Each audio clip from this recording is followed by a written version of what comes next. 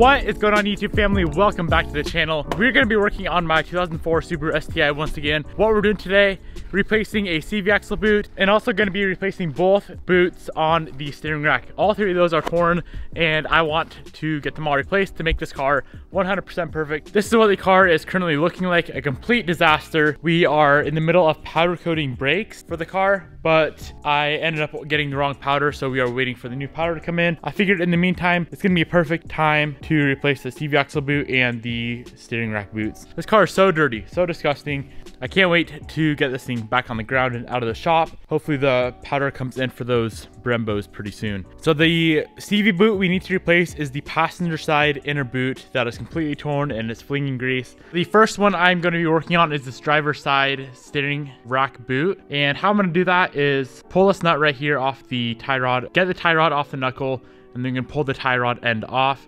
And then we should be able to unclamp the boot from the steering rack and slide the boot off and get the new one on there. I don't think there's supposed to be grease or anything in there.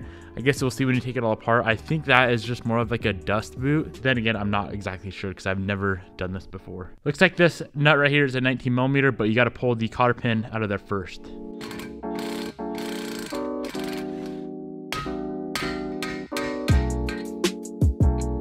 So as you saw, all you have to do to get this tie rod out of the knuckle is to bash on that knuckle with the hammer and the shock will drop the tie rod down and out. Next up is removing the tie rod from the steering rack. So there's a 19mm lock nut right here.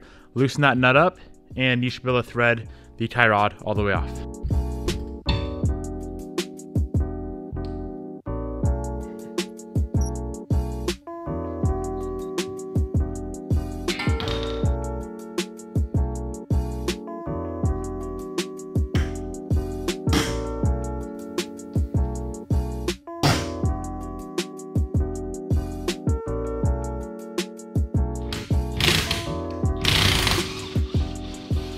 Next up, we have two 10mm bolts on that little clamp or little plate right there. Pull those bolts off, and then there'll be two clamps on the boot. Pop those boots off, and we should be able to slide the boot off of the steering rack.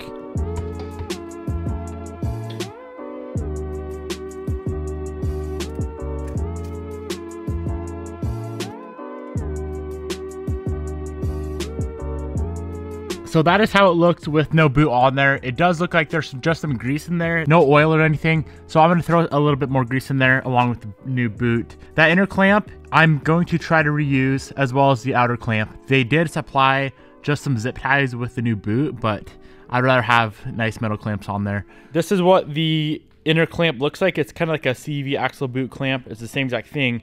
I went to Napa and I tried to get a replacement one of these and they don't carry them.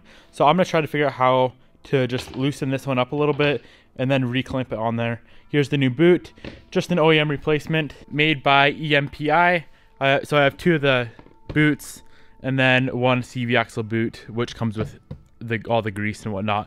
I'll have these linked down below if you guys want to do this on your own car. They're relatively cheap. I think the boots were like 15 or so a piece and this was like 20 or 25. Let's see what we can figure out. Hopefully I can reuse that inner clamp. I'm gonna grab some grease, throw a bit more grease on that steering rack, and hopefully it's all good to go.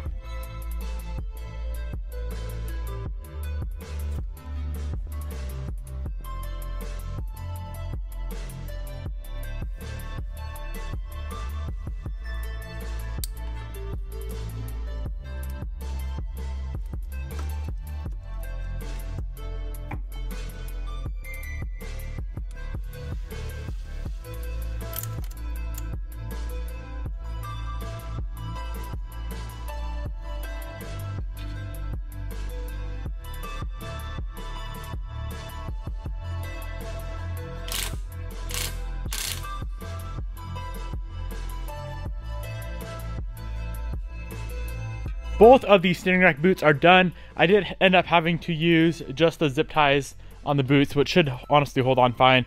Next up is this CV axle. So how you pull the CV axle out, there's a giant nut on the end here. I forget what size it is. I'll let you guys know in a second. And then we are going to take off these two bolts right here holding the hub to the strut.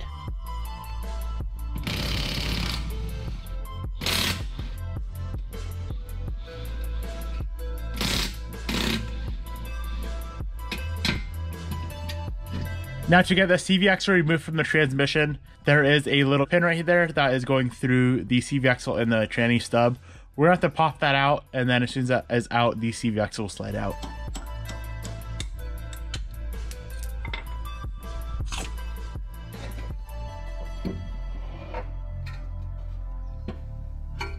CV axle's out. Let's go ahead and get this torn up boot replaced.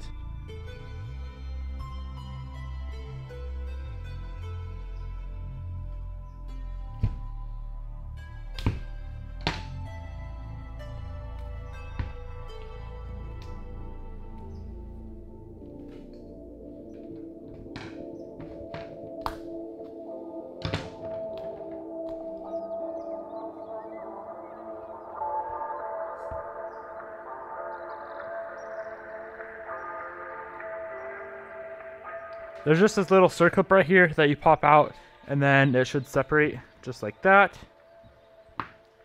Now on the very end of the CV axle shaft, there is a circlip we are gonna have to remove, and then we'll be able to get that little hub assembly off of there, slide the old boot off, and get the new boot on.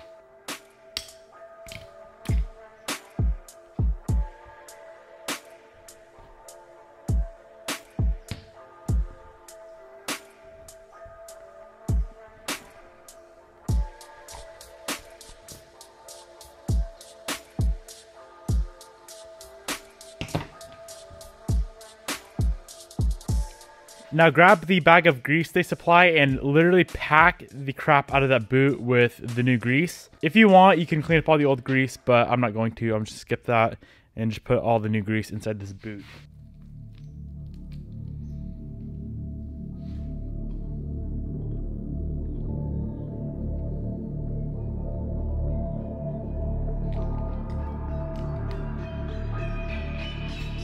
Now we just need to get our new clamps on this boot. So how they work, there are little hooks. You'll hook it like that or wherever you need, and then grab these CV axle boot clampers and you'll just crimp that together.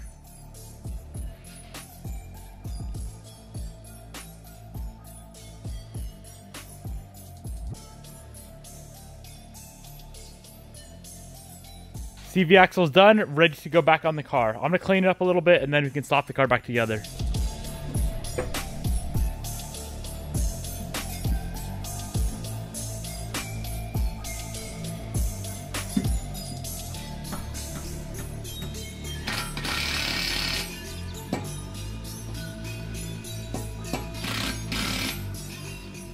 The CV axle's on, we are all good to go, guys. Remember, anytime you mess with anything suspension related or steering related, you do need to get it in alignment. So remember, if you swap out your steering rack boots, make sure you go get an alignment afterwards. Thank you guys so much for watching this video. Remember, those boots I just installed on that car will be linked down below. Hope you guys enjoyed this one. I'll see you in the next video. Peace out.